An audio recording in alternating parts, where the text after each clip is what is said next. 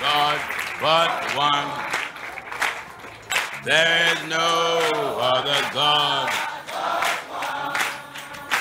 Our God is holy. Our God is almighty. There is no other God. There is no other God but one. Many of the people, black men, wrote in, and I've never been called nigger so many times. Black men was calling me nigger. Some called me a coon. Called me an Uncle Tom because we preached that women should be dressed. I didn't mind it. But let's see, am I this nigger that you claim? Because the one that made the nigger was the slave master.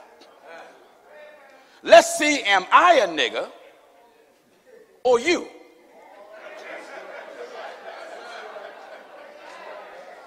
Now, the slave master wanted to strip the clothes off the black female.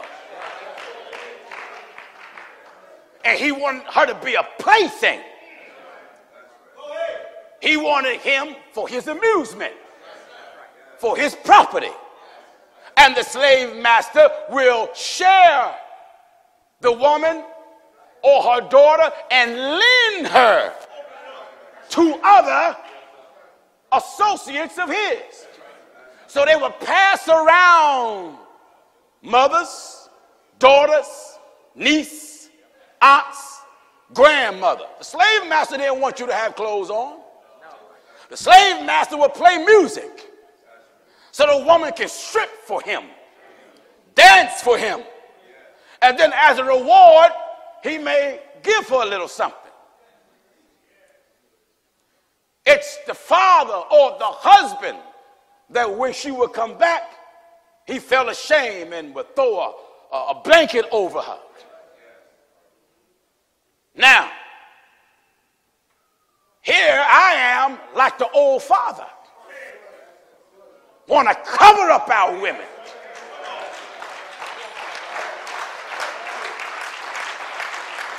But here you are like the slave master. You want our women to remain naked? You want our women breasts to be out? You want our women backside showing? You want our women to show their thighs? And yet you call me a nigger. Will the real nigger stand up?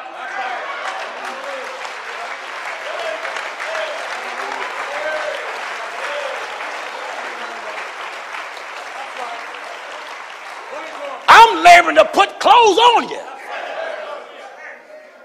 And yet you black men call me a coon because you're too weak to tell your wife put clothes on. You're weak.